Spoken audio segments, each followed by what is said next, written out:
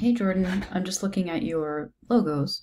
I think that these are an improvement. I really do think the more regular lines on the Flash idea are are a good improvement. It just aesthetically, for me anyway, more pleasing.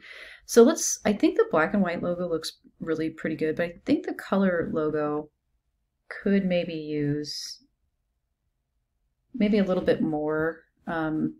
It is a simple logo, so but you could add potentially just like a curve here with the pen tool. Did that move it up? Okay, yeah. And then, maybe, I don't know if this would be good or not. I'm just experimenting, but, you could have maybe possibly a curve here too. And then maybe the inside, let's ungroup. Maybe the insides of these could be, I don't think that this is joined with this. So some of these paths are all separate. I'm going to push Shift on my keyboard to bring them all together and then go to Object, Path, Join. And that will make it all one shape. I'll do that on this one too. Hopefully it doesn't goof it up too much. Object, Path, Join. Okay, so now I should be able to fill these in solid. And that almost looks like an eye now, which is kind of an interesting thing. But we could, maybe make like this, this nice blue color. I don't know why I came up with that, but that's whatever.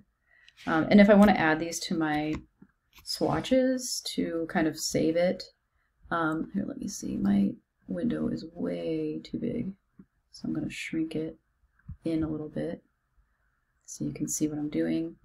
Move my properties panel over. So swatches are right here. I can open that up and then I can just drag this color over here, and now it's right here.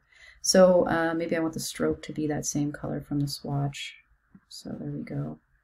And this must be grouped. So maybe I want to make this color. I'm using the eyedropper tool to sample. And maybe this color, I want to bring it over here. And I'll change the fill color to go back into the swatches panel to that. And then maybe, this could be all the same color here. So let's do these first. Maybe we want these to all be black. Oops. Since these are lines, we want to make it a stroke color because lines are strokes.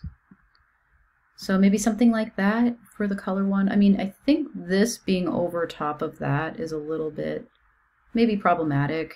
Could potentially be solved by maybe opening it up a little bit. I don't know if that's going to disjoint it, like make everything kind of seem disjointed. This could potentially be ungrouped. This could potentially be moved up.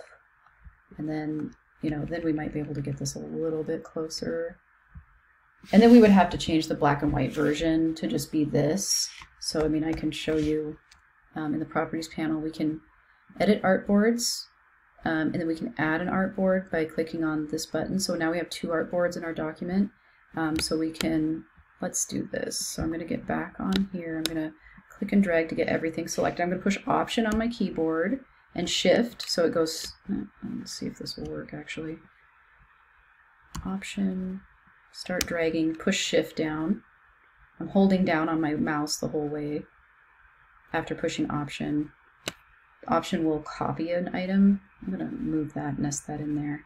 And then so I can just change all of this, all of these colors to black, including the stroke colors.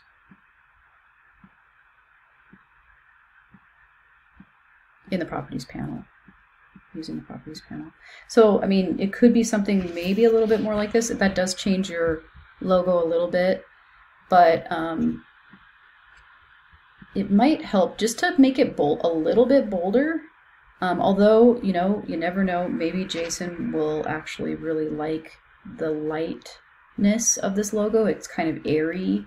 It has a lot of breathing room. And if this was all white on a photograph, it would not interfere with the image beneath, which is something that he's looking for. But I just wanted to show you a couple things that might help to make the logo a little bit more bold and also to add color to the logo in a way that's not just adding it here and here like you did on the other one. I'm not saying that this is necessarily better, but I just wanted to show you that. Hopefully we see you in class Thursday this week. I'm going to be making a video that goes over the demo that we did on Tuesday, so be looking in Brightspace for that. Talk to you later. Bye.